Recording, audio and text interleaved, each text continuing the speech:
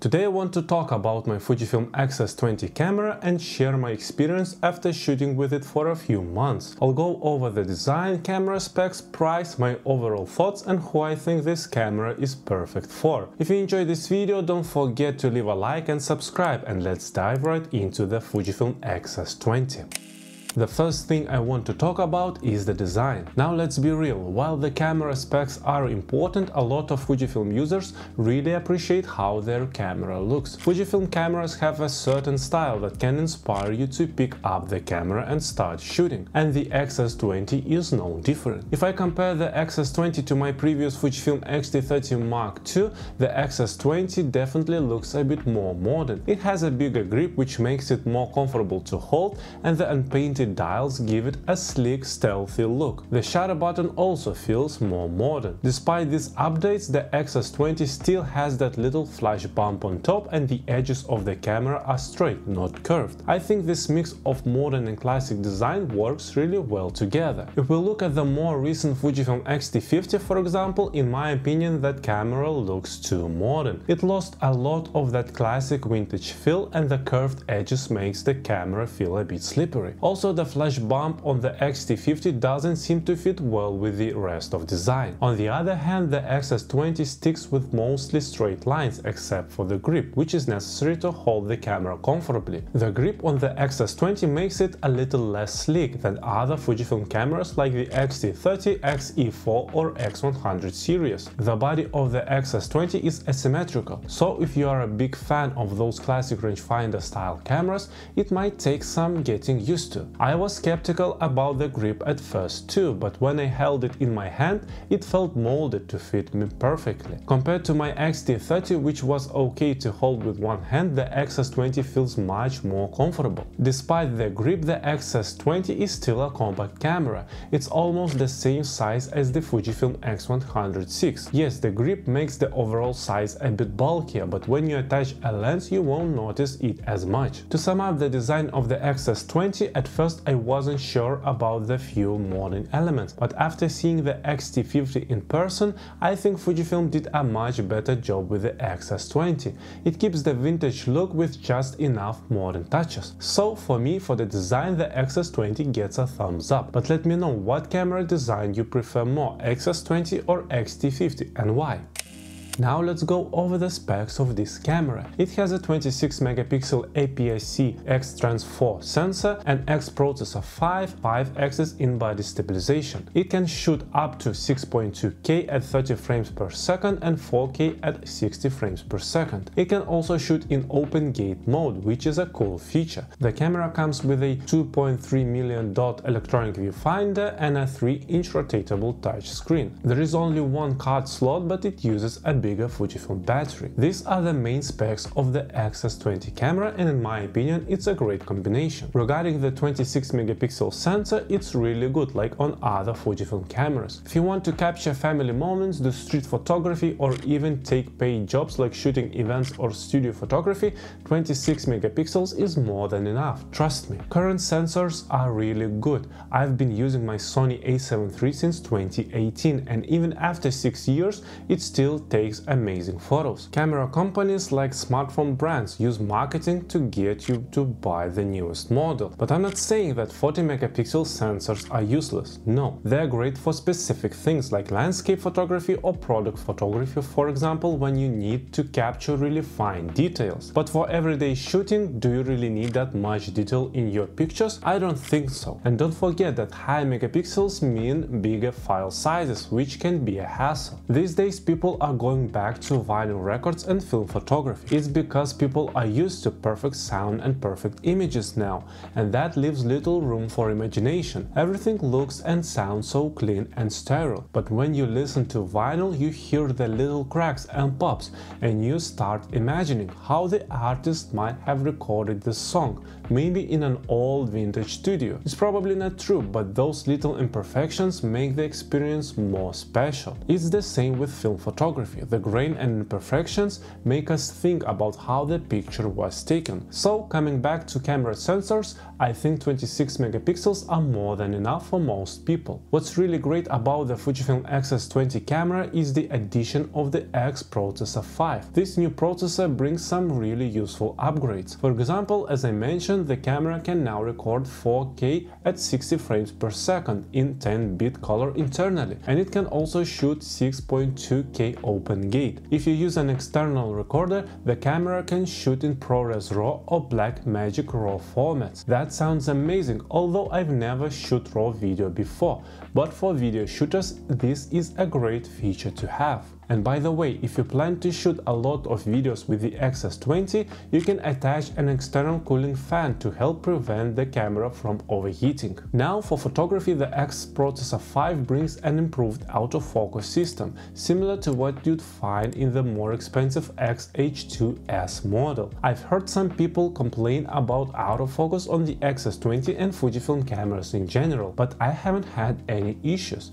Yes, sometimes it misses focus, but that's usually because I use small focus point and move it around a lot, so I think it's more my fault than the camera's. In day-to-day use, the autofocus works fine for me. Also, this new processor adds a new film simulation mode called Reala Ace, which is pretty cool. Compared to the previous X-S10 model, the X-S20 has improved in-body image stabilization. When you pair the camera with a lens that also has optical image stabilization, you can get great results shooting handheld videos or taking pictures in low light with slower shutter speed.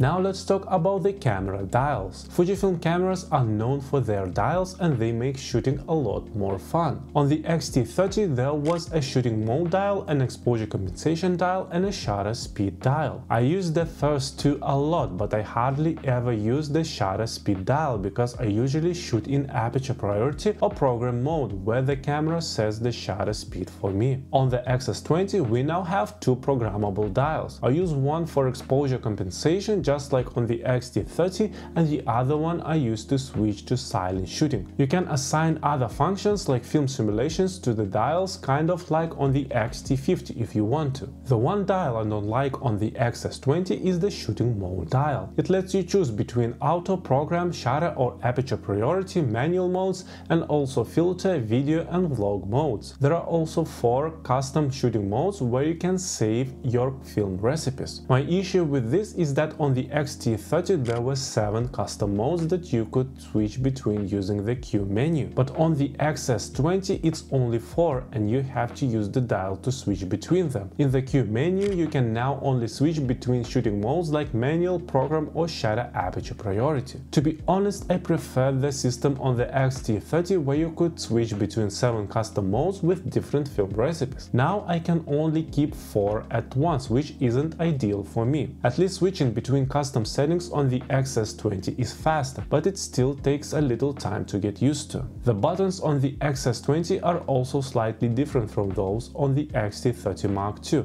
but one thing that's the same is the play button, which is on the left side of the camera. Just like on the X-T30, I reassigned it to the right side of the camera so I can view images with one hand while holding the camera. As I just mentioned, the camera has a vlog mode. When you turn it on, it makes the settings on the screen simpler, so you can record vlogs more easily without spending too much time adjusting everything. It even has a background defocus setting, but unlike on some smartphones, it doesn't use the processor to blur the background. Instead, it just uses a wider aperture to give you that blurry background effect. They named it this way so people who are new to filming can easily get a nice background blur without knowing too much about cameras. The X-S20 has a USB-C port, a micro HDMI port and a 3.5 headphone jack. It also has a rotatable screen, which is great if you plan to film yourself. I personally like the tilt screen on the X-T30 because it made it easier to shoot from the hip. If you want to shoot from the hip with the X-S20 in horizontal format,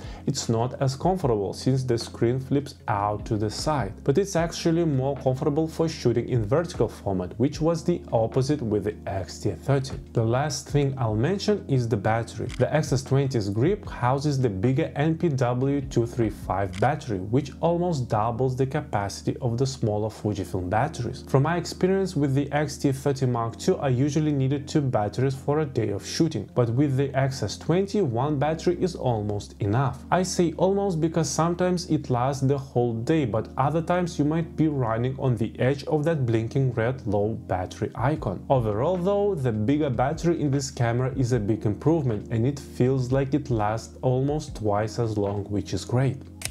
Now let's talk about the price. The Fujifilm X-S20 was released at the end of June 2023 and was priced at $1,300 for the body only. Right now this camera is $200 cheaper than the X-T50 model. The only real difference are that the X-T50 comes with a 40 megapixel sensor and a smaller battery, and of course the design is a bit different. For me, since I don't need 40 megapixels, the X-S20 is a better choice and it lets me save some money. Plus, since the X-S20 is now a year old, you can even find it used in great conditions for an even lower price. I bought mine with the XF18 55mm lens for just 1,080 euros. The guy who sold it to me barely used it, so I got a great kit for a great price.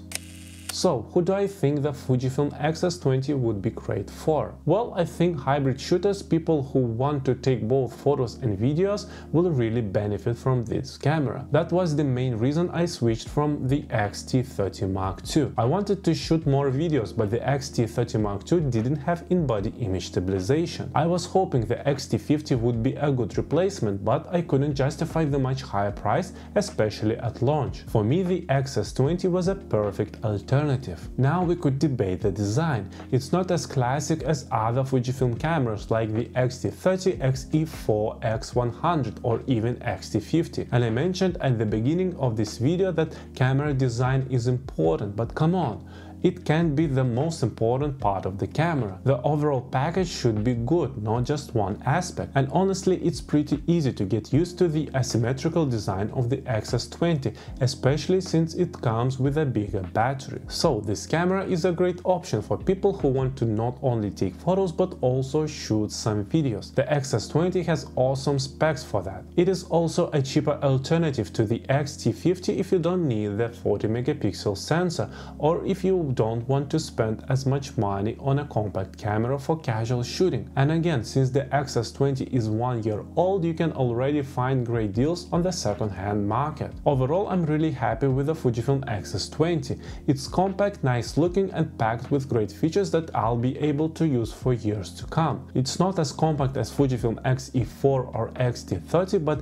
with a slight increased size, it gives you more confidence for tougher use. I've already taken this camera on trips to London and Stockholm. Not that it was a tougher conditions, but I still captured some awesome images with this camera that I'll be sharing with you in the future. So there you have it. That was my experience with the Fujifilm X-S20. Share what you think in the comments below. I'm interested to hear your opinions. Don't forget to like and subscribe if you found this video helpful. If you watched this far, thank you for your time. I hope you are doing well, but for now, have a nice day and keep shooting.